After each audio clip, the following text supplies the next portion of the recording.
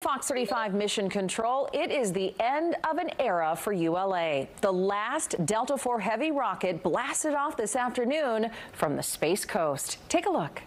5, we have ignition. 2, 1.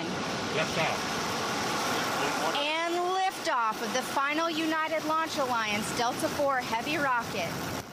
The final Delta rocket lifted off at 12:53 this afternoon at Cape Canaveral Space Force Station. And that is where Fox 35's Esther Bauer is joining us live from this afternoon. Hi, Esther. You had a front row seat for this launch. What was it like? I did, and I'll tell you, this was actually my first time seeing a Delta IV Heavy rocket, so I'm so excited I was able to see the last launch ever. From the press site, it was striking, the ground was shaking, it was spectacular to see those 3 boosters, followed by a trail of fire. Now, for space fans, this send-off was bittersweet.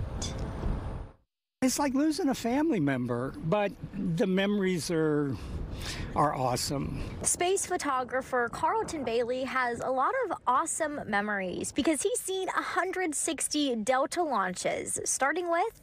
Well, that was May of 1986. For 6 decades, Delta's dominated the space industry. The rocket's been reliable, powerful, and crucial to national security. It's absolutely critical to national defense. That's why when it retires, it must be replaced with another reliable rocket. It's being replaced with the Vulcan rocket because Delta was too expensive. It costs too much money, all right? So the new Vulcan will cut the cost by roughly 70%. And when they got to compete with SpaceX, they need to cut as much cost as they can.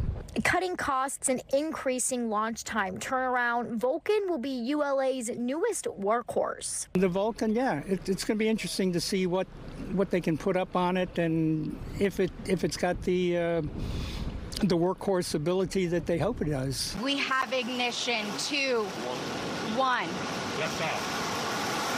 And liftoff of the final United Launch Alliance Delta IV Heavy rocket. The final fiery farewell sent a United States spy satellite into orbit and sent space fans down memory lane as Delta's 60-year story comes to an end. It's really sad and bittersweet to see it retiring. It's going to be tonight probably when you go like, ah, man, that's it.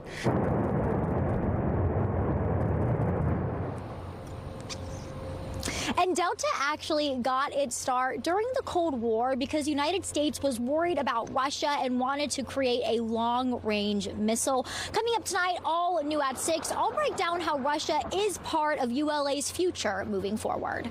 Reporting live in Brevard County, Esther Bauer, Fox 35 News.